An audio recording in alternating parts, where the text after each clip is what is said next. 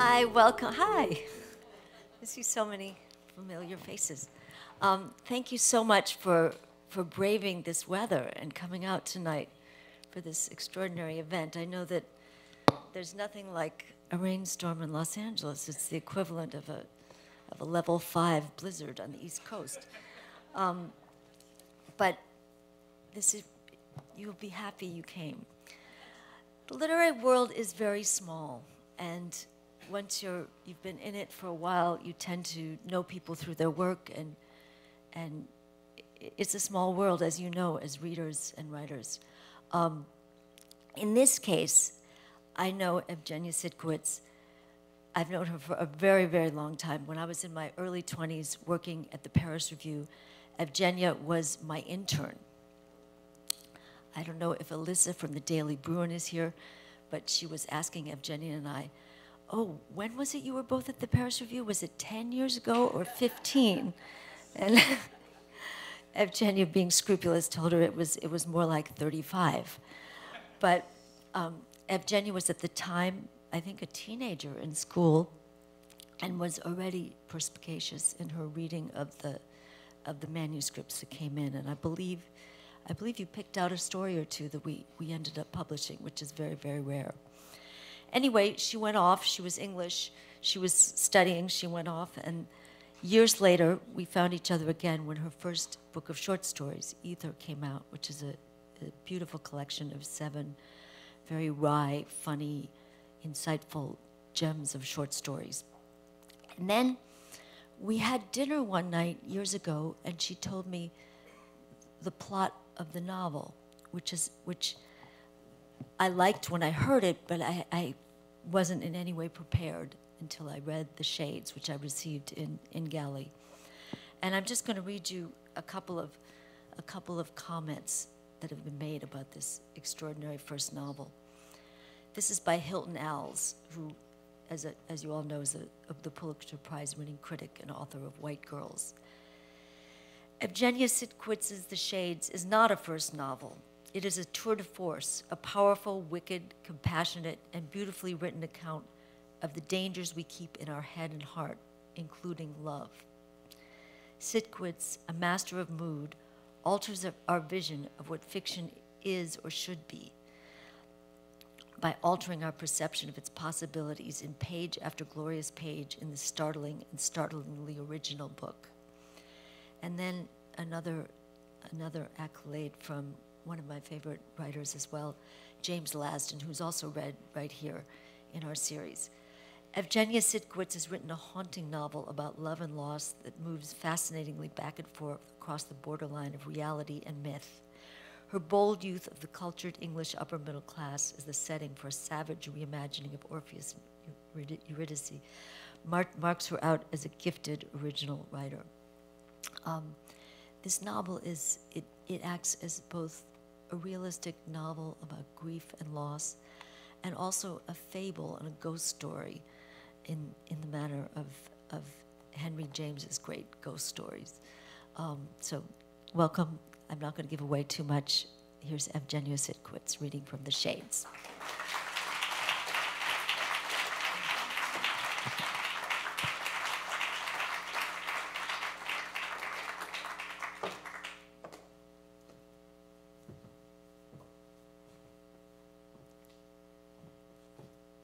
Thank you for that lovely introduction, Mona.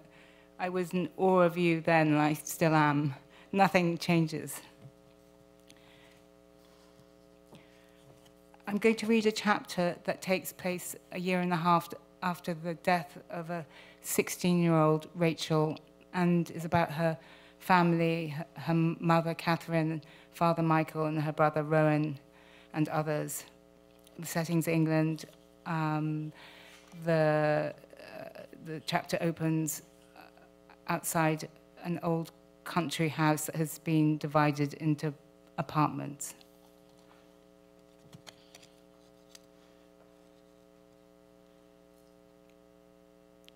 Catherine was outside Hamdene when she first saw the girl. A red BMW deposited her, made a quick U-turn, and drove off at such a speed that Catherine thought that that if she was ever to see the car again, she would be sure to give its idiot driver a bollocking. From a distance, she sized up the young woman, slight but not athletic, rounded shoulders, poor posture. Apparently no one had ever told her that she needed to stand up straight. Her dark, choppy hair was pushed back in an Alice band and tufted up behind. No sleek amber mane. The girl didn't seem to register her, but instead rummaged inside a bag to find sunglasses and put them on, raising her head in the general direction of the house. The bag she carried was the same slouchy, unstructured kind that Rachel liked, although this hadn't always been her taste. When Rachel was 8, she had become attached to a stiff 50 snap purse that had belonged to Catherine's mother and had refused to go anywhere without it. Catherine remembered the age it took for her to assemble its contents, crayons, plastic animal, before she was ready to make a gap-toothed promenade, her ladylike accoutrement swinging over one small arm. She turned away, wishing that Judith would give her patients better directions so they did not come by and bother her. This was precisely why she didn't like going out. That morning, Catherine had moved 20 stacks of mail from the dining room, where it had been sitting, an unwanted visitor, to the kitchen, where it could no longer be avoided or ignored. The sight of so many unopened letters was daunting, as each one represented an unspoken demand. Michael had offered to come down to help, but she had insisted on leaving it to do in her own time. It was important to hang on to the last semblance of competence. Besides, she'd become accustomed to being alone. She made a cup of Judith's muddy tea, ignoring complex brewing instructions, dunking the pouch, chucking it away. She managed a surprisingly efficient pre-sort, soon determining that most of the mail was junk and could be tossed without opening. Personal correspondence was easily identified. She recognized the determined hand of Page, doubtless full of attention and useless prescription. There was little chance that Catherine would get involved with another foundation, take up meditation, Tai Chi, or Zumba. Anything that looked as though it might contain a condolence was put aside to be opened at some future date. As she had discovered, sympathy did nothing for her. She didn't need it, nor did she want it. She also made a start on her electronic backlog, pulling up pages upon pages of unopened bold that seemed to glare out at her. Reproach from her inbox was mutual. She resented the messages for presuming on her time when she had no interest in reading them. She made the decision that emails could wait another day. Now that contact had been reduced to essentials, everyone who mattered knew to telephone, or in Rowan's case, text, and Lewis called only when there was something she absolutely needed to know. This pared-down existence, the habit of ignoring anything extraneous, was beginning to seem like an economical use of time. As she hadn't been to the gallery in months, it was just as well that most of her business had devolved upon the administration of artists' estates, with only one group show planned for later in the year. It was also good that Lewis had become so adept at keeping it all going in her absence. One of her better decisions was turning out to have been the hiring of Lewis, the son of a prominent American literary agent who had transplanted to London. Lewis had been raised in the UK and was now indistinguishable from any young Englishman who had been to Stowe and the London School of Economics, having turned from a career in economics to art with a realization that the two were not mutually exclusive. He was subtle and polite, persuasive but not pushy.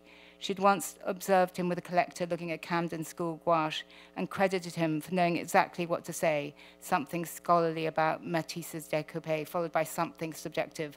And she'd liked the way he'd known to withdraw in a timely manner, allowing the collector to bond with the picture and fall in love. Being frontman suited Lewis. He was making it easier for her to opt out, and he was benefiting from the exchange. That she would have left the gallery to a subordinate for more than 1 week would have been inconceivable at any time before the accident. Having devoted 20 years to a business that manifested a vision of what was relevant and mattered, she managed every detail and left nothing to chance. No one else could have replicated her interaction with artists and clients, which was always specific and direct. In terms of her professional development, certain relationships were more significant than others. No association had been more formative or important to her than with the artist John Bramley. She'd been sent to see him by her boss, J. Katz, to check progress on 5 paintings that were overdue for delivery. She was a novice then, having worked at Katz Inc. only 2 months, hired straight from the front desk at Christie's, where she'd been seated after finishing her master's. Jay had told her he'd recognized in her a look of a hungry cub. She considered herself lucky to have been given the task, even knowing all the different levels of responsibility the visit involved. There was Pleasing Katz, a maverick on the contemporary art scene, whose entry to London from New York and brash pricing was causing unrest amongst his competitors in Cork Street. There was Satisfying herself, unlikely by her own exacting standards, and there was impressing the artist, a formidable talent but an unknown quantity personally. All she knew about the man was that he'd been married 3 times. His first wife had left him for another woman, his second for his first dealer. She didn't know much about his third wife, also an artist said to have been very beautiful until her looks were ravaged by alcohol. At the time of Catherine's visit, John's work had been undervalued in the marketplace, but perception of him was quickly changing thanks to representation by Katz and entry into key collections, resulting in rapid leaps in the prices he commanded. She was 2 hours late for the meeting. Roadworks and a 10-mile tailback had turned the drive to his Suffolk cottage into a constipated crawl. In her apologies to the master, she never could bring herself to admit that she'd added another 30 minutes to the journey, circling a labyrinth of signposted lanes and hedgerows, wishing she'd been sensible enough to bring a map. He lived on a working farm, not unlike her parents' home in Sussex. Only Catherine's father, a potter, had converted all the outbuildings to make a compound for local craftsmen and had rented the fields to a neighbor for grazing. Sweet hay and rancid silage were the smells of childhood, but the familiarity did little to soothe nerves aggravated by the journey. John Bramley was polite to the point of courtliness, pulling up a chair, offering refreshment with the clipped articulations of a Cambridge education. He regarded her with a stark curiosity that bordered on concern, but it didn't take long for her to realize that he wasn't severe but serious. When he invited her to eat supper, he'd been cooking lamb on a greasy Arga when found, Catherine was bold enough to ask to see his studio. He handed her boots for the march across the sodden field to a corrugated metal-clad structure fitted with skylights that must have been a hay barn once. Inside were 4 large abstract landscapes, executed with dark gestural swathes that seemed to sweep all the terror and beauty of existence into the impasto. No less powerful than the big-scale canvases was a small oil sketch of lilting rhomboids that drew her attention. Outlined in graphite, 3 alabaster forms floated on a pale field of striated grey. Unlike the angst and turmoil of the other pieces, the image was magnetically serene. However, the sun was lowering. The artist only worked in natural light. There was no electricity, only a wood-burning stove. Bramley made it clear that he was unhappy for her to look at his paintings this way. They returned to his cottage and drank some Burgundy while eating a stew. He plied her with the questions. What kind of man was her partner? A good one. Were they planning to marry? We're on track. The conversation turned to Constable, Matisse, Gauguin, and his transition from portraiture to expressionism. He caught her off guard by asking why Katz hadn't come to see him himself. The truth was that her boss had stayed behind to receive a collector who was circling a knockout bacon, a newly discovered version of The Buggers. The owner of the picture, a friend of Francis's and regular of the Colony Room, had been persuaded by the wily dealer to release it for condition report, giving J. Katz 5 days to come up with an over-the-odds, irresistible offer before the picture had to be returned.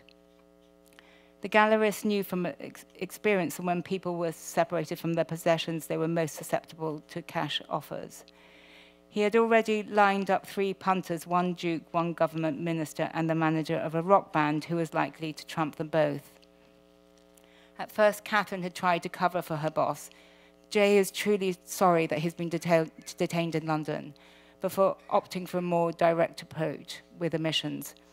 He doesn't know if you're working, and he's worried. So here I am. I came instead. She sounded more upbeat than she'd intended. And he thinks you will magically beguile me into producing more than I have. No, of course not, she said, mortified that he would think she would be so crass, although fine with the perception that cats might be. I can only tell you that I will do my utmost to support your immense talents and see it properly represented. She was relieved that he didn't contradict her credo. If Katz has become fat and indolent, he said, I hope the condition has not affected his eyes. With that, he'd raised his glass to her. She was glad to see that he was smiling. He asked her to stay, but she declined, retreating instead to the discomfort of a concave mattress at the local B&B to spend the night wondering whether she'd been presumptuous about the nature of his invitation. Maybe all he'd been offering was a decent bed. The next morning, he'd telephoned her early. Instead of returning to the studio, he wanted to show her a place of greater significance. He picked her up and drove her 10 miles to Sutton Hoo, where an excavation had been in progress intermittently since 1939. The site seemed to lie in supplication to the sky, skinless and exposed with its topsoil scraped away. Most of the burial mounds had been restored and allowed to grass over once again, while those still under examination gaped open like cystic wounds. Bramley was a familiar on the scene. He was on first-name terms with archaeologists and researchers alike, and afforded the privilege of circulating unsupervised.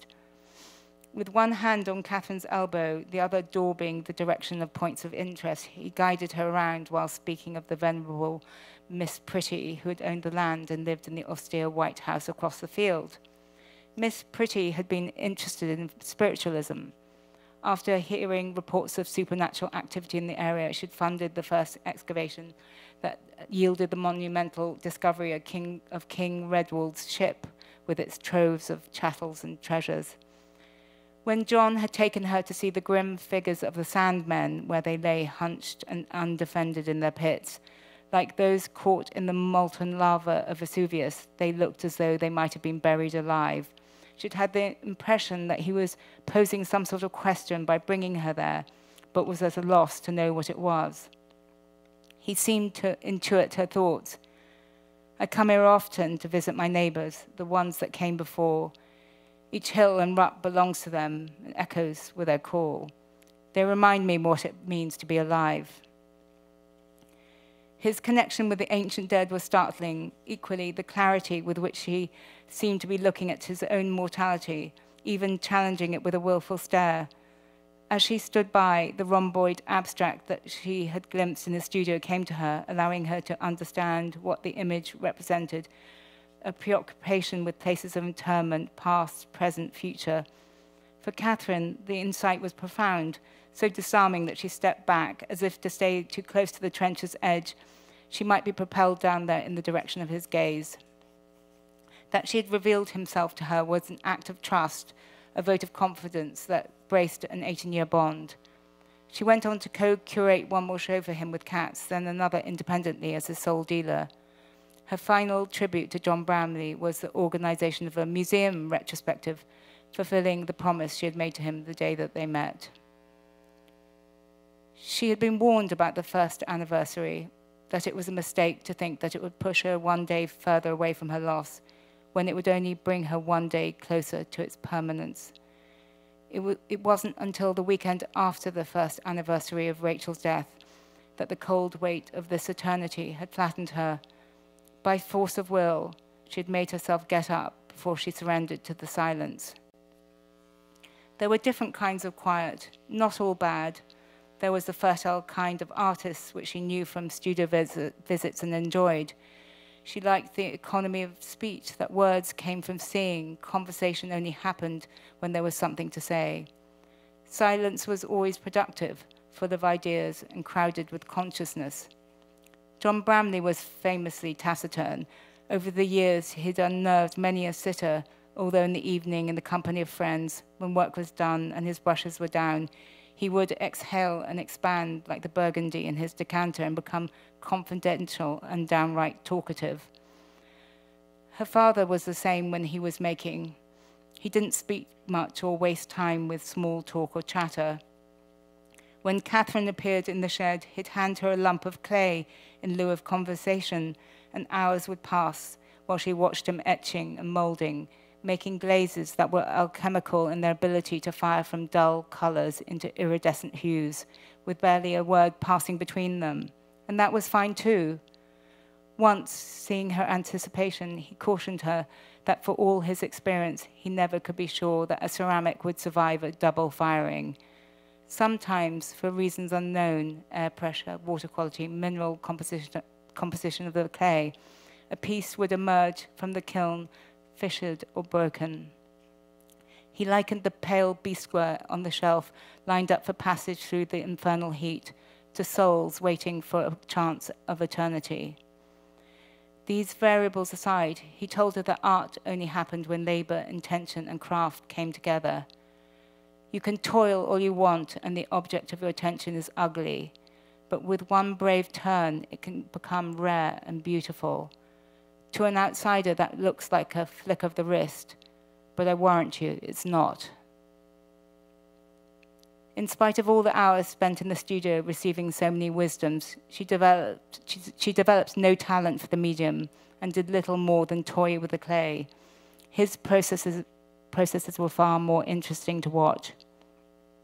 She did like to coil and made legions of snails. Another escargot, he'd ask, indulging her, and she'd nod and set about making yet another pinwheel mollusk. Only when she reached a precocious 11 did she force questions about his pottery that was mostly sold in gift shops. How much did a tea set cost to make? How much did he charge? She noted that one teapot was really 3 pieces, but by the time he'd made the body, attached the handle, made the lid, then there were those pesky cups. Why didn't he make a jug or a vase that would be quicker, then he could make and sell more? She'd observed with some anxiety that money was tightly passed. Her father laughed, praising her acumen. Taking a lump and mass of clay to the wheel, he raised a cylinder as only a conjurer could do. Our experiment, dear girl, big enough for flowers, a Catherine jug. What color should it be? Blue, she'd replied. What shade? Be more exact. Anything but navy, she'd smacked the box pleats of an offending uniform skirt. What would you have against navy? Boring. He allowed the wheel to slow to a halt. Ah, no mystery. I agree it appears a little solid. Color comes from light. What you see depends on how many wavelengths the object can absorb or reflect and send back to the eye. You mean the color isn't there? This information was disorienting as it flipped her understanding of the physical world on its head. That brain of yours decides. Do you think grey could pass muster? Only if it has blue in it. The mist. With a deft press of the thumb, a spout appeared on the rim. You're not alone in your passion. Centuries ago, people crossed seas, climbed the mountains of Afghanistan to find precious stones of lapis lazuli to grind into pigment to make the most profound and sacred of blues, ultramarine. Was it expensive? More valuable than gold because it was rare and prized by all the master painters. He slid a piece of wire under the jug, neatly slicing it from the turntable. Are there any blues you'd find acceptable? Are there any other blues you'd find acceptable? His voice was clipped. She sensed that he hadn't liked her question. The sky when it's sunny, the sea in photos when it's clear, baby blue, turquoise rings. When Rachel was born, her eyes were blue, but turned brown. Rowan's were the same, then a curious grey flecked with moss green. Irish twin.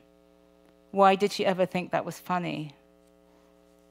Her father started calling her Manager Catherine, which she didn't find as amusing as he seemed to do, but she was pleased when she heard that the jug had sold for the same price as the more labor-intensive tea set.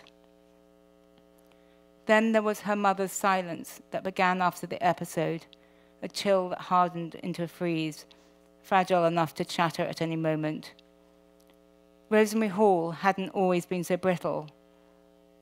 As a younger woman, she was mild and conscientious. She managed the farm and the family's tenuous finances, supervising Catherine's homework, attentive to the details, the minutiae of her needs. The only hint of the forecast might have been her mother's hovering air of anxiety But as she lived in perpetual wait, whether for rents from tenants who never paid on time, like her husband, they were artisans surviving sale by sale, or for her husband to emerge to receive pieces that would be packed in newspaper and loaded into the shuddering Morris Minor for distribution around local gift shops, a certain apprehensiveness could have been perfectly natural. That a mother was capable of a singularly destructive act, at first sight, seemed not just unlikely, but impossible. The episode in question involved a commission from Kitty Lyle, who owned an Elizabethan jewel house and garden on the West Sussex border. Mrs. Lyle had cultivated a sculpture garden of Moore, Hepworth and Carrow at Rother Park, with a small but choice collection of ceramics inside. She had seen one of Frank's vases at a craft show, made inquiries about its maker, and discovered that he was somewhat local. After inviting Frank Hall to view her galleries, she commissioned a work as a present to herself for her 60th birthday. Many vessels fell on his wheel before this beauty could rise, more delicate than his usual weightier stoneware, but still wide and generous in proportion. It had a lustered serpent chasing around the rim over a body burnished with oxidized rings of hot gold. The day he presented the vase as complete, Catherine thought she had never seen such a radiant and cosmic glaze, nor her father so proud. Her mother denied having touched it. She claimed that when she'd walked in, she'd found it already smashed on the stand. "Don't come near my studio. Tell her about your girlfriend's money. Stupid woman, I would pay to do what I do. You do pay."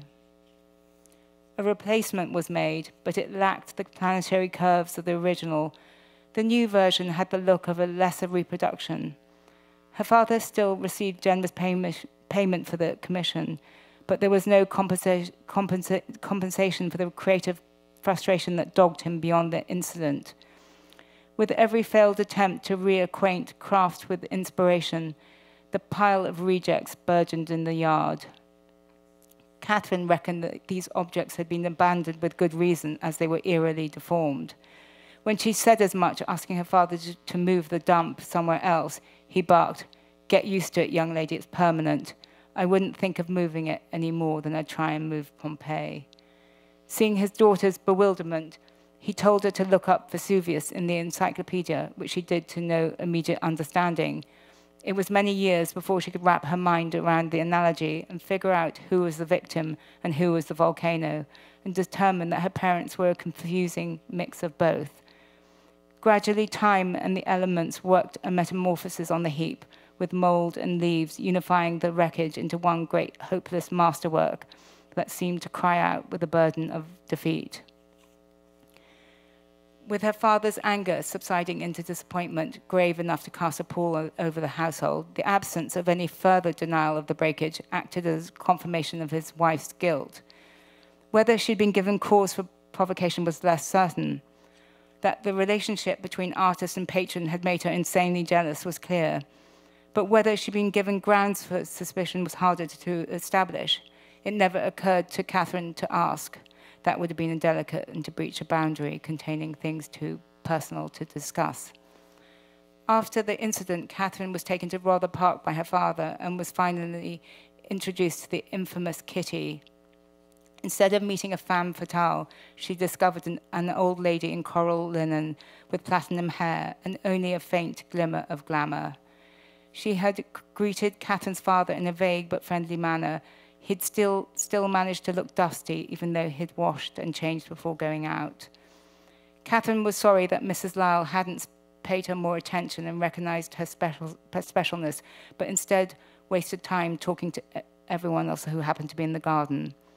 In terms of revealing the lovers' complicity, the meeting was inconclusive. However, because her father had been paid well over the odds by Mrs. Lyle, "Tell her about your girlfriend's money," she could see how easily that could be construed as a sign of a special relationship and fed into Catherine's mother's jealousy, justified or irrational. A likely scenario was that without the tools to temper a coiling tension, she became so tightly wound that she snapped. Her mother broke things. In another household, it might have been a saucer or coffee mug. In hers, it was trust and an Olmec and Etruscan-influenced bell crater. She snapped because you can. After the incident, her father made his own deliveries, and once Mr. Durlacher came to the farm to pick up a box, Catherine never saw or wondered what was inside. By then, the eruptions of puberty were more compelling than her parents' intrigues.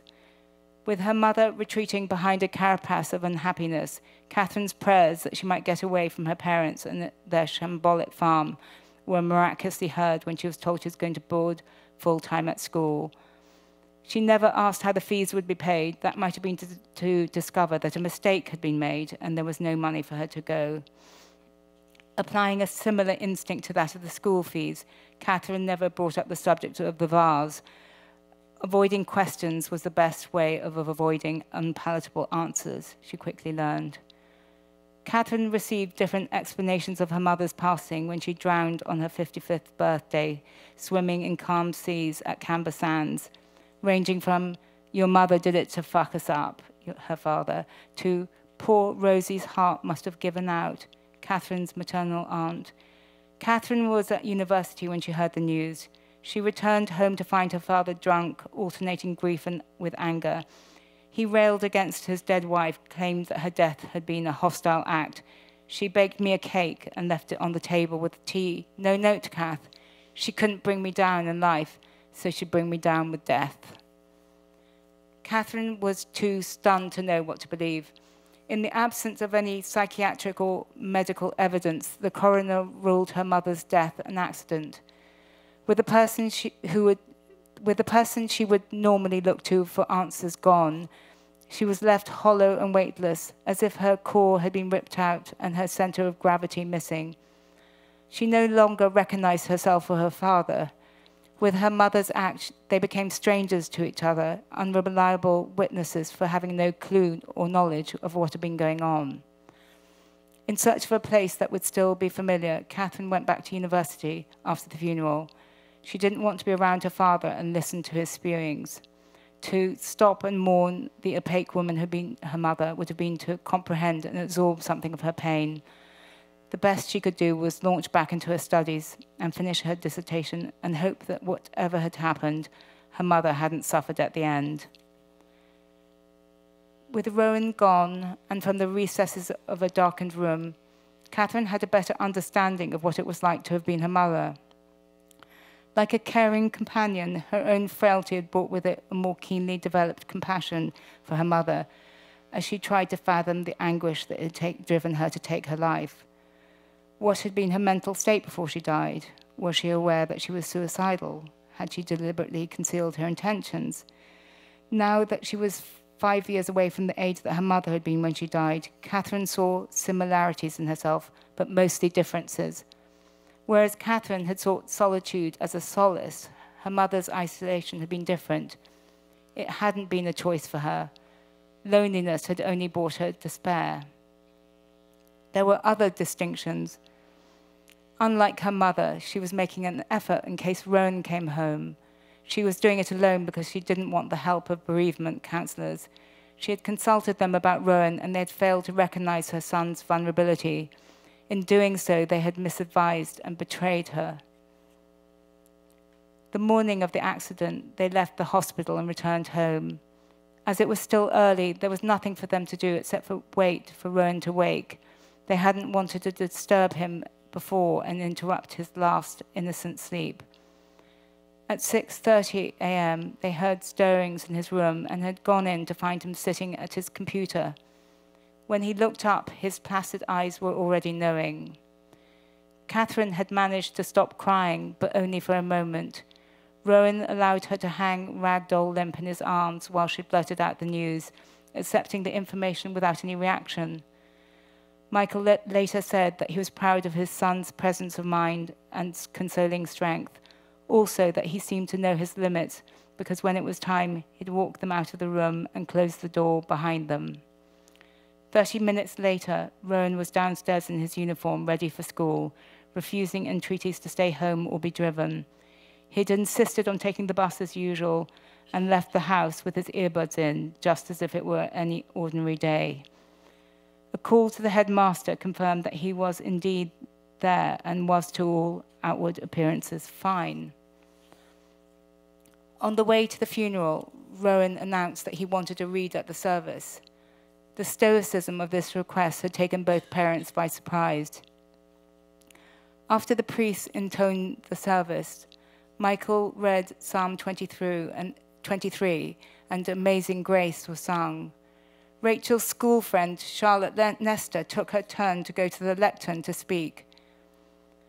She told the congregation that Rachel had standards before any of her group knew what that meant, that she had an annoying tendency to always be right, but this made her the best person to turn to for advice. In opposing teams for debate, Rachel had taken her aside and said, "If I win, it's not personal," which made being thrashed in front of the whole school seem all right. She spoke of her loyalty. When Mum was ill, she came with me to the hospital. When Mum died, I remember Rach saying, "That's bloody awful," and bursting into tears. Charlotte looked to the heavens, mugging slightly. "Sorry, Lord, for saying bloody. Oh my God, that's twice." Her last Facebook status was life equals insane plus beauty. She was right. The beauty is that she existed. The insanity, the bloody awful part, is that she's gone. Her voice cracked. I'm just so grateful to have known her. The younger contingent burst into applause. Catherine saw that many of them were sobbing. She was moved by poor Charlotte and remembered the shock waves Sue Nestor's cancer had sent through her own family. She would never forget Jack Nestor's broken appearance at his wife's funeral and her own embarrassment in the face of his loss at being helpless to do anything to relieve his suffering. She'd seen the same pitying looks and shame on faces when she'd entered the church, as if she had a terminal disease that was public knowledge, but there was nothing more that could be done. No cure for being tired after driving from the country, having been out late at a party for a Chinese photographer in London the night before, because the Asian market was the fastest growing area of contemporary art, and at the time that seemed so terribly important. No remedy for not following her instinct to say no to her daughter and saying yes, because it was so much easier than arguing the point. No absolution for being permissive when it suited her and strict when it did not, and for being the type of mother who passes for competent but is in truth neglectful. Charlotte's bovine face was flushed with the effort of public speaking. She was trying so hard to honor her friend that she had the quality of an actress who had just nailed a part and was giving it her all. Although there was a lot of childish eye in her speech, there was a brightness to her description that Catherine envied, making her question whether her own memories were already starting to fade. She asked herself what kind of mother she had been, taking Rachel to ballet before she could walk, to gymnastics before she could run. She remembered the fatigue of being with a tired and hungry child after school, and that when Rachel had become serious about tennis and Rowan for a while, she had made the au pair do the driving. Catherine helped with projects on the weekend, but only if they interested her. Most often she was in the gallery or racing up to see John Bramley in Norfolk. Rachel hadn't told her about Miran or any of her other boyfriends. For all she knew, there might have been many. She had once asked her whether there was anyone she liked, but had been met with a scathing gaze, as if I would tell you. The images of Rachel were blurred, but she realized that it wasn't her memory that was at fault. It was because during Rachel's short life, she hadn't been present enough to see. Then Rowan took his turn, walking up to the altar. The sight of him by his sister's coffin was a double affront. Someone had propped a tennis racket there. Rachel had been a talented player, one of the few selected to participate in the Way to Wimbledon program sponsored by the club, requiring long hours of training 7 days a week to the sacrifice of all her other extracurricular activities. She saw her own hubris that she had harbored so many hopes and ambitions for her daughter, when all along this had been her destiny. Such efforts seemed wasteful now, and she wondered whether she should have encouraged her to spend more time at home with friends, relaxing, instead of putting her on a relentless treadmill. perhaps the pressure had made her reckless, literally driven her to make foolish choices. She wanted to take the racket and smash it over the altar, smash the false hope of resurrection, cry and show God what punishment really meant. But that wouldn't have been appropriate. I wrote this poem, Rowan said. There was a collective holding of breath. Everyone was still in anticipation except Michael, who squeezed her hand. That was the title, Rowan continued, deadpan. Everyone laughed, grateful at the release of tension, although Catherine wasn't sure that this had been Rowan's intention. He didn't smile. He continued at a measured pace. 16 years pass. Is there a better way, or are we still the same? Then, without making eye contact with anyone, Rowan walked back to his seat. In contrast to the emotional release after Charlotte's speech, the congregation was nonplussed and silent. Then there was a polite rustle of movement, a fidgeting of programs, a murmur, as if people felt obliged to react because to remain quiet might have seemed hostile or rude. Michael leaned in and whispered encouragingly, "Not bad, almost a haiku." Catherine could have kicked him for being so naive. She thought that if Rowan was going to bother getting up there, he could have at least found something nice to say about his sister. Is there a better way seemed to imply criticism of her, maybe of them all. Michael's interpretation of the poem was different. He thought his son's words were about as philosophical and inspirational as you could expect a 15-year-old boy's to be. The day after the funeral, Rowan made another announcement. He informed his parents that he wanted out of London and to go away to school. In the context of his odd, affectless behavior, that he had yet to show one iota of sadness, his sudden declaration was alarming and seemed another way for Rowan to repress his feelings and run from his grief. Catherine took the news the hardest. The idea that Rowan would go away from home at a time of crisis to a strange situation where he might not be supported seemed a terrible one, and Catherine strenuously resisted the notion.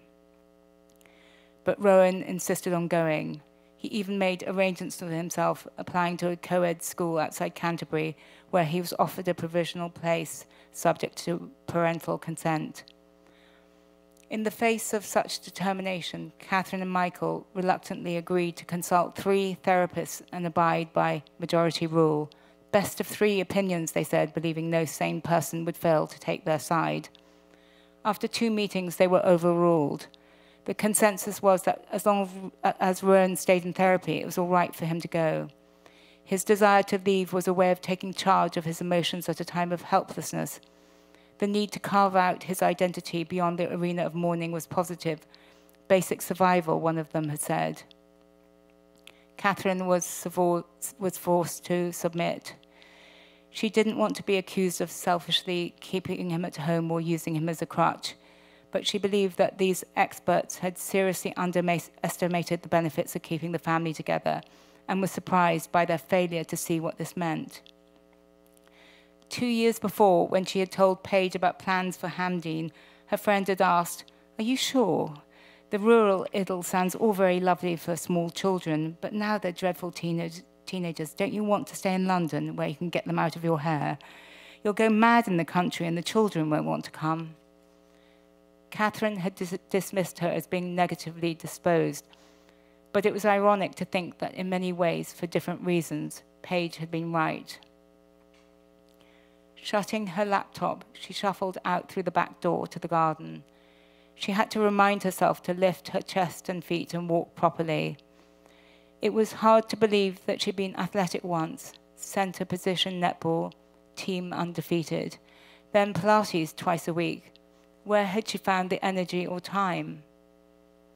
Open post, check your email, walk a little, all the days.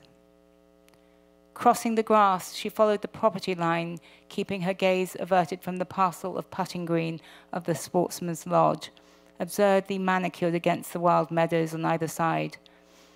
The day was overcast with only a few squibs of sunlight filtering through. Even so, she saw how the rays warmed the hawthorns for a moment before the cloud drifted into the light. She could see how tenderly the leaves were budding. They were vibrant, keen youngsters clambering over a hoary grandmother. Her heart ached again. She never used to look at nature this way, only if it was in a picture or representation in a Riesdale or Constable. This was another cruel irony of loss, that she could be half a person and the part that remained could become so much more acute. Her thoughts were interrupted by the red car and its misplaced passenger. She turned away and then turned back as she decided to retreat the most direct way inside by crossing the grass to the front door. This had been the original entrance, with recessed iron pillars and a pelmet weighted with a woven mass of wisteria on the surround. She noticed that the wisteria too was budding, but the stems were smooth and lithe. On their first visit after exchanging contracts with the seller for Hamdeen, Michael had warned her not to get too attached to the lovely blossoms. They were invasive and compromising the brickwork and fenestrations and destined for the chop. The children had been with them at the time, always alert to Michael's uncool general foginess. They'd howled with laughter and teased him all the way on the drive back to London. "Dad, would you open the fenestration, please? Did you know, Dad, that the eyes are the fenestrations of the soul?" Michael didn't mind being the butt of the joke as long as no one was being unkind. "Glad you lot are so easy to please," he said gamely. He couldn't resist a historical reference to justify his choice of vocabulary, with a digression into the 17th century religious struggles in Bohemia and the second defenestration of Prague, where Protestants hurled a scribe and two Catholic regents from a tower and thus precipitated the 30 Years' War. Rachel's takeaway from the lecture was delight in the verb defenestrate. "I can't believe there's such a buff and excellent word for throwing someone out of the window." Her reaction irked Rowan, who told his sister to stop using trendy expressions. What did buff mean? What was she trying to say? The discussion became semantic, with Catherine weighing in that buff was a neutral colour and something you did to your car and nails. Her husband agreed that it was a kind of polishing, but it could be stretched to mean shining example, so her use wasn't totally out of line. Rachel was quick to crow to her brother, "Completely appropriate, see?" With Rowan deadpanning, "That's cut, I'm blown." More Rachelisms, triggering another round of debate. Catherine missed their banter, the sustaining humour that balanced their frustration and kept them all in check. Her children had given her much in the way of equilibrium. She wished she could say that she had done the same for them. When Michael had sentenced the wisteria, Catherine had wholeheartedly agreed. She was as pragmatic as her husband. To be sentimental about a plant that would eventually undermine would have been bloody stupid. Looking again at the vines, two on the right, winding across to greet a smaller one on the left, she saw them as determined graces, more vigorous and alive and worthy of a reprieve than the staunchly inanimate facade that was little more than a shell.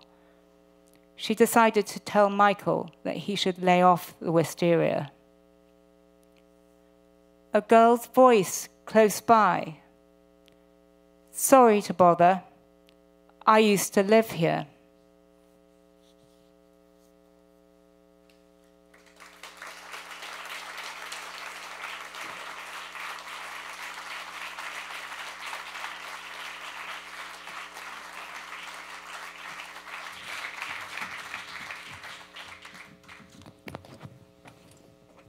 Tremendous. That introduces the main characters of the book in a wonderful way. You know, hearing you read this time, it struck me a lot has been said about ours being sort of the second generation of female writers who really write about motherhood and children. Of course, literature is one of those few fields where women did have a huge presence in the 19th century, but most of the the women we read, Jane Austen, George Eliot, were childless. And it's striking. It's striking to hear. I didn't think of this as much when I was reading it, but there's so much about her guilt, her ideas about the way we raise children now, and her guilt being linked to this tragedy. Was that something you were thinking of as you developed the plot? Well, yes, absolutely. I mean, she is someone who has a lot of ambivalences, and at this point in the story, she's actually able to see how her actions have the ramifications of the kind of parent she was. I mean, I think that she. I think in such a situation, you know, guilt would be Expected, whatever you've done yeah. would be part of it, and that's a kind of, in a way, a kind of magical thinking to think that you actually have more control over you know, events than you do. Yes, I mean, I think it's. I felt that it was actually, it was important to see, you know, motherhood represented with all its kind of deficiencies and Or perceived problems deficiencies, yeah. and problems and also joys. You know, it's not without, you know. Yeah, love. that scene in the car with the kids joking about their father's foginess in calling windows fenestration. That's great. Yes, and that's as she says. You know, it's part of, you know, her equilibrium. She relies on her children as much as they rely on her. I was thinking of sort of the first generation of women to write about having children, and Alice. So much of Alice Munro, in so much of Munro, it's kind of the children versus sexuality. Whereas in this book, it's much more, she's much more sort of torn, the children versus work, which is interesting. Yes, and she, I mean, that sort of relates to her own kind of drive to serve, you know, probably goes deep back to her relationship with her father, you know, as the child of an artist, somehow always trying to serve this kind of figure.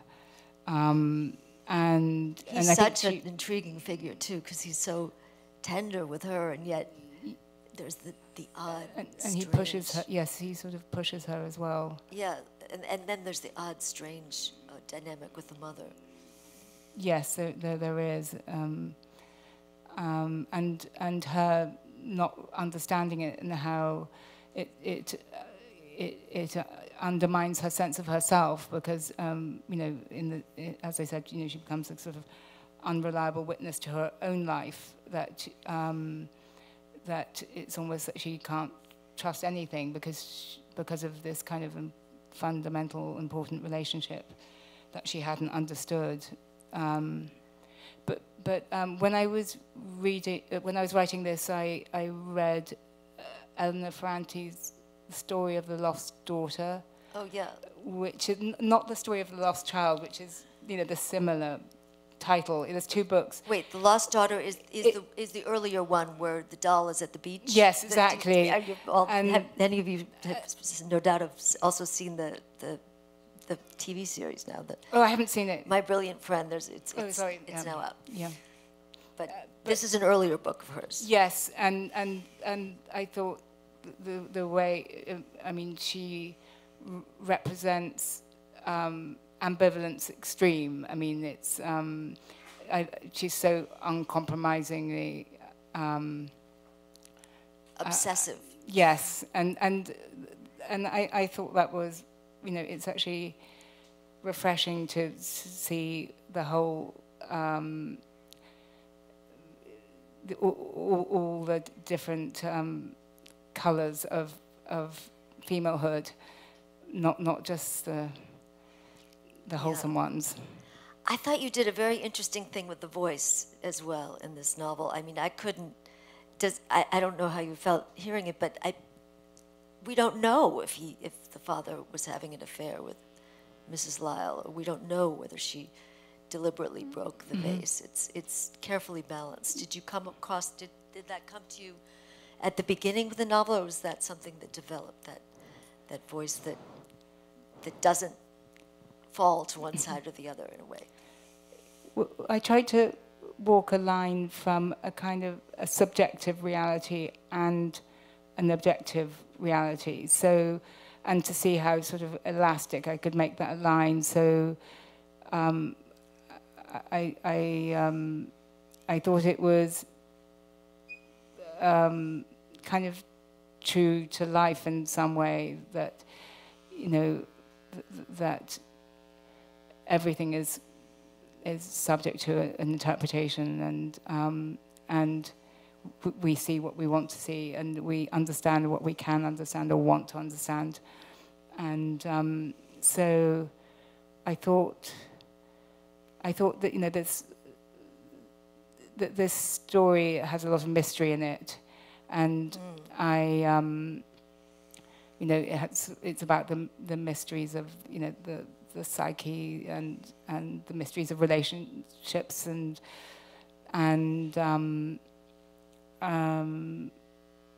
so I felt that sort of treatment suited the material.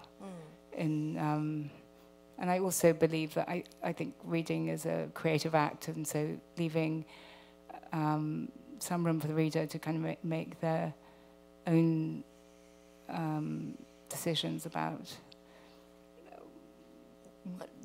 just to make to form their own impressions. Yeah, there are many mysteries to be decided by the Yeah. end. Can you talk a little about the development of the novel? You'd written short stories before. Did this start as a short story, and did it come in the structure that it ended up with, or can you talk about how it came to be for you? How long did you work on it? Well, I always knew it was going to be a longer story. I thought it was going. I knew it was going to be a long story, and I tried not to worry too much about, you know, what it was. Was it a novella, or was it going to be a novel? And it seemed to find its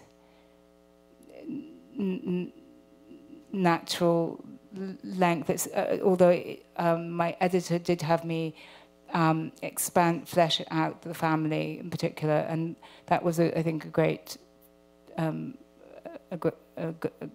good thing for the book. And so it took many years. It's like how long we've known each other. I almost don't want to say. It hasn't been that long. Well, it has. It took a good part of 6 years, and I think when I said that at a reading, someone actually gasped, and try writing one. Yeah. So advice to the gaspers. Yeah. So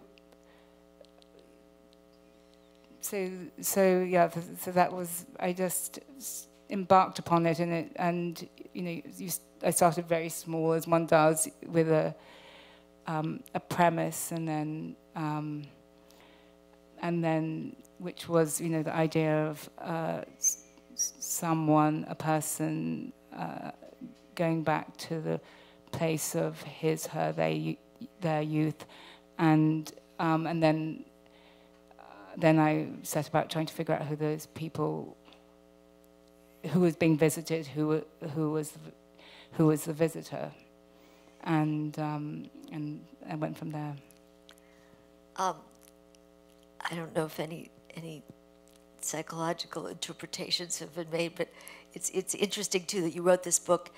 It's kind of the maternal horror story of anyone having a child go off to college, which you did at some point during the writing of this novel. Is that this girl is killed in an absolutely accidental death. I mean, the parents have done nothing that we all haven't done, you know. They weren't neglectful. They just let her have a sleepover. Yes, exactly. It is an anxiety. It is a kind of parent anxiety book, and yes, I think this is also why we're so invested in the idea of nurture as parents. You know, we think that if we, you know, give We our have some children kind of control. Exactly, we will have, we will be protecting them, but when actually there's a lot we can't do. There's a lot. It's kind of wonderful being in the Hammer talking about this book because there's so much about visual art, and Catherine is so vividly and convincingly, persuasively portrayed as an art dealer, and she just is. She has such an instinct for what's great and what's not, and what's best in a particular artist's work. Can you talk about? Did you do research? How do you know so much about all that? Well, So, to my knowledge of your life, you haven't been a gallerist. no, I have not been a gallerist, but I spend a lot of time looking at art and in galleries and museums, and I kind of keep my eyes open, and I do love looking at pictures and paintings, and I know artists and I know gallerists and curators, and but I just kind of, it's just from like listening and seeing. But this isn't modeled on anyone, I have to say. There's no, you know. In case there's yeah. definitely. I thought Rowan, the brother, is a fascinating character too. Can you talk a little about him and his awakening as an ecological activist? Well, you know, I feel that he's soulful and high-minded, and that's something which is innate in him, and he, you know, from an early age, and this kind of tragic event maybe just kind of creates more urgency for him about needing to do something, to act on his concerns, you know, and you know, in the story he's an environmental activist. You know, he's a kind of early fledgling, a nascent sort of activist, and he's very concerned about climate change, and yeah, so. The husband, Michael, is a very, very, very intriguing character too. He's so appealing, and he's a sort of ballast to the story. Was it always about equally balanced between them? It's more Catherine's story, but he's very strong. I think after I worked on the piece with my editor, he actually emerged as a stronger figure, and that actually changed the book. It actually made it, in some ways, more spiritual. It's actually had a big effect. I mean, that wonderful story about his parents. Just by bringing him, just by bringing him into focus, it did change the balance, and he's a kind of fundamentally kind of optimistic person, and yes, the first early drafts he was more sketchy. It's interesting. Well, I have she was always there. I have much more I could ask, but I do want to ask a little bit about. So you've written short stories, and then you took 6 years to write this novel. Yeah, gasp, everybody. Do you like the which do you prefer? And do you know what you'll be doing next? I have loved writing both, and I have an instinct to write another novel. I just feel like getting stuck in for the long haul again. And yeah. Have you begun one?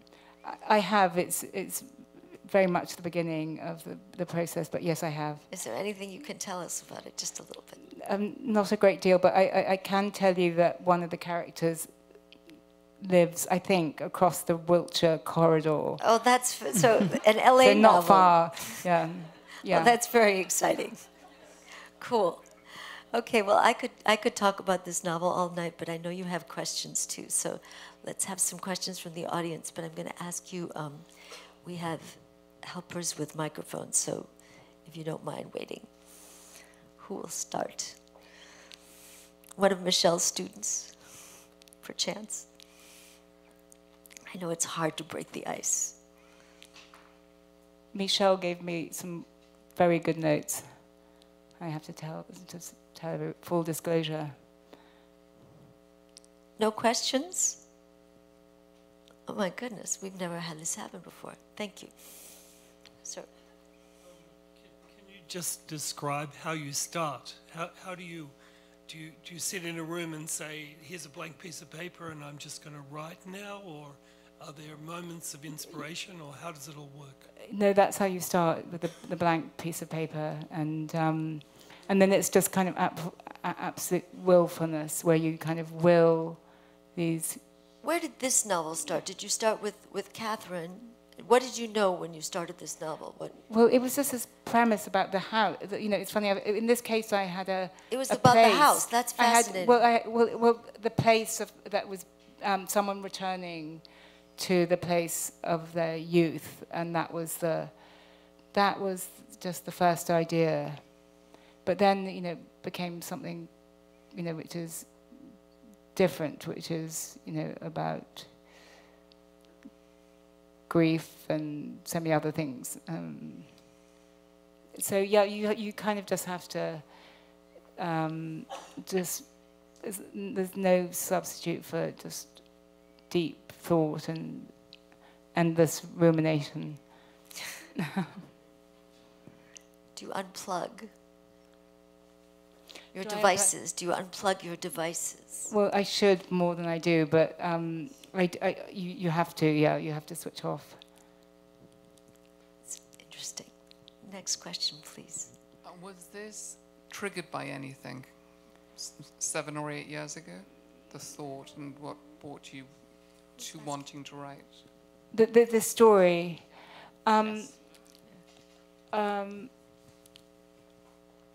I think what happens is you have these vague ideas, and then you keep circling them, and then the ones you return to, and then you just kind of keep on returning to them, and then you realize that they're the one, and then and you don't really know what it means, and that's what happened. I mean, I had this idea, and there wasn't an event, or it was just, you know, I wanted to write something that, you know,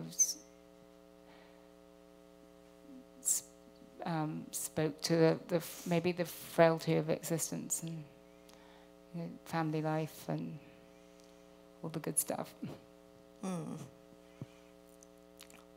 Let's have could we have a microphone over here, please? Oh, sorry. Next. I did think that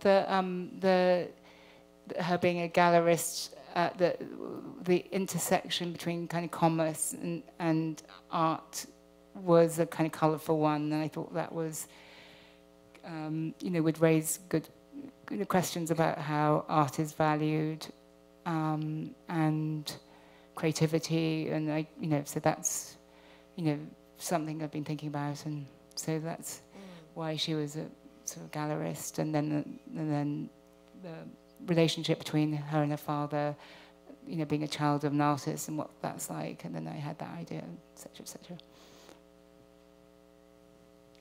When it came to its structure, did you map it out with military precision, or did you opt to enjoy the process of seeing how it was going to unfurl?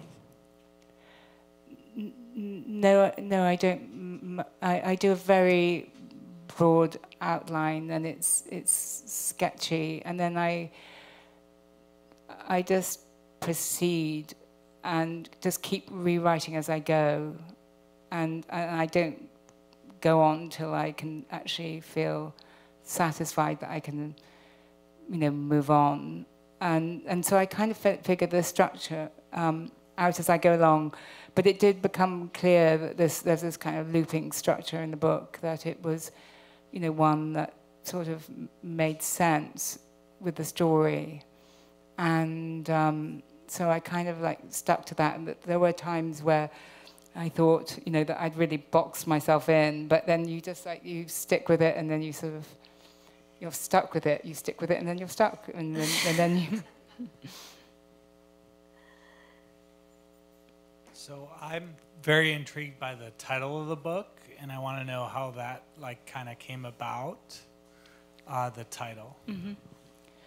Well, the title, the Shades, they're the souls of the dead in ancient mythology, the people who are crossing, you know, to the underworld. And I felt I had another title, but my editor didn't like it, and she encouraged me to think again. And then there's a line in the book where there's actually a bit in the book where they go and see Orfeo, and I talk about, you know, who the opera by Monteverdi, and you know that a bit about the story of the shades, and I kept on like tripping over the shades every time I read that, and I there are a lot of crossings in the novel, like different kinds of crossings. So I thought that it was a better title. What was your And first one that she didn't like? I didn't want to say, because she was right. Okay. I'll tell you later. Okay. Hi, Evgenia. It's Michelle. Thank you for a beautiful reading. Thank you, Michelle. I'm wondering, when you were writing, I personally, you know, always have a book or two on tap that gets it going for me. Were there any books that sort of, when you were having a hard time starting or just to get going, that you consistently, or writers that you consistently read or turned to?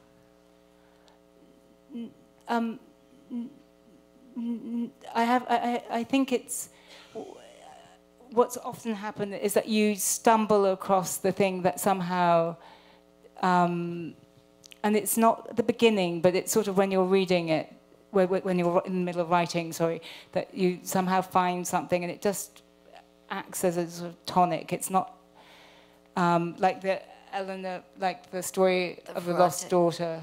That when I read that, I thought, you know, yes, you know, that's fantastic, and it kind of just emboldened me to kind of go the distance and with an uncompromising character. And I read all sorts of things that I loved, but yes, you can kind of I read randomly and in no particular order, or there's no method, or it's just I seem to find things at the right time. I mean, you know, I read Maggie Nelson's Blewett, and it was just kind of crystalline and beautiful, and somehow that was like a tonic. I was kind of intrigued by the character, by the house. The house itself seems like a character in the story, and it's an unusual house. It's not like the kind of house many people would live in, and the idea that it was something else, and it's kind of this facade. Anyway, I thought you might talk about that. Just that using the house. As and mention that Michael's work as well, since not everyone. Yes. Yes, Mike. The house is like an old country house that has been divided and they had only taken possession of it shortly, actually, before the accident. So they hadn't ever really lived there, and they occupy the front portion, which is really like the facade. And I thought, the fact that it's a sort of old house, I thought, was kind of atmospheric, and I did want a house that had lots of atmosphere and history. And you know, I think it says, you know, a lot about Michael and he used to work at sort of English Heritage, and but he then, for financial reasons, works in real estate. But it's kind of like his fantasy, and so there's a sort of meant to be a sort of pathos there, and a sort of aspiration, and you know, sort of maybe a pretension, and you know, but it's meant to have this sort of haunted quality. Something very English too, in a way. Yes, it's in the tradition. Yes. I just wanted to say I really enjoyed the book over here. Oh, hi. Yes, it was very. Thank you. Yes, and not to ruin it for anyone, but I was curious if Kira actually happened, because. Kira is Well, the name that's- of the that- girl that's whom we the meet in girl. this Well, chapter. that's for you Was that- to.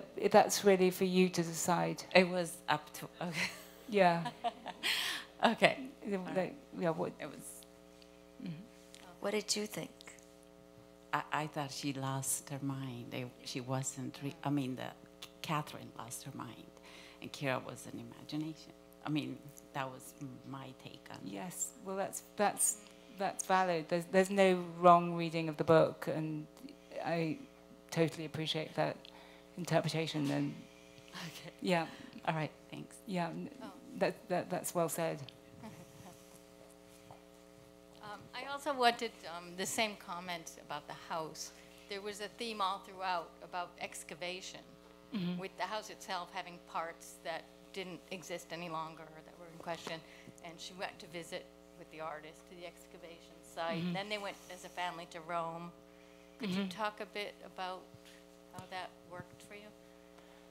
Well, it's really that, you know, just the connection between the dead and the living. It's just the kind of constant reminder, you know, that they're always with us, and that we can go around and forget them, but we also can't. So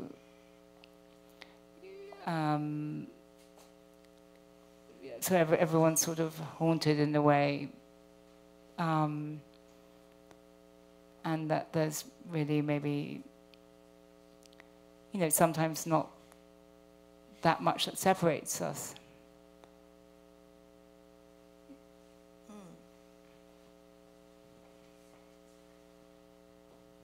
Thank you, Evgenia. That was a really beautiful reading. Thank you.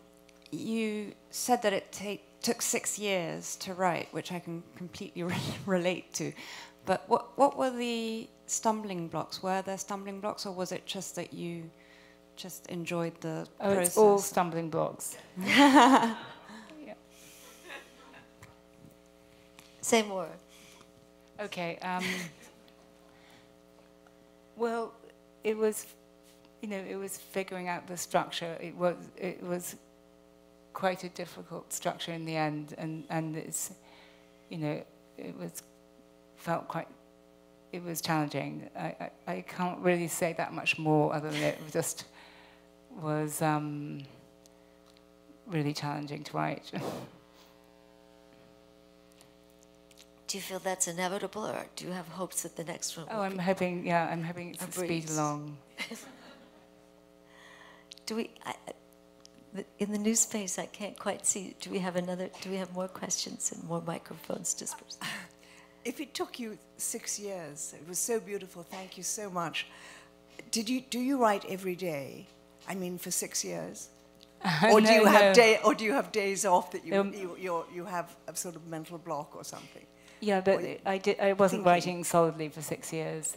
There were days, there were days off, and things happen, and other things to do, and I also wrote other things, and you can get back to it easily. Perhaps without the adverb. And then you go back to it. Yeah, I knew I had to finish the book. I knew that I had to see it through. There was no question of not finishing it. It should be said too, I mean, for novels, 6 years is not extraordinarily long. It's Thank you, sort of Mona. right in the mean. And when most novels are, you figure, I mean, it just shows you how much rewriting novelists do, because if you wrote a page a day or half a page a day, you'd be done much faster if you didn't redo things 10,000 times. That's true. That is true. More questions? Okay, great. Thank you very much. Evgenia will be signing. We have books for sale back here. And where will she? She'll be signing up here. Oh, we have one more question. I'm sorry. But she still will be signing afterwards. I'm curious about the character development. Like, at what point do you feel like you've done enough per character? Like, how do you gauge that? Well, there's a point where you kind of can't go any further. There's just like a point, and I mean, sometimes you can only layer in stages, and then you need to be told by someone else that you need to go back, and you let someone read it, and then they make comments, and then you realize that it's time to dig deep and go back. But I think there is a point, when you've done many drafts after 6 years, that you realize you start going backwards, and it's not getting better, and it's sort of, you're chiseling, and you're actually undoing, and you're making it worse in some way. And that's the time when you know you're done. I have another way of saying what you're saying, though, is just about character. How much about the characters do you know that isn't necessarily on the page? Oh yeah, I think you have to. You know their past. You know their present, future. You have to have figured it all out. So you know a lot more than even the small characters. Even the small characters. You have to know it all. Okay, great. So thank you. Thank you for coming. Thank you so much. Evgenia will be here a bit longer, signing books. The books are available over there. And great, thank you. This was great. Thank you so much, Mona.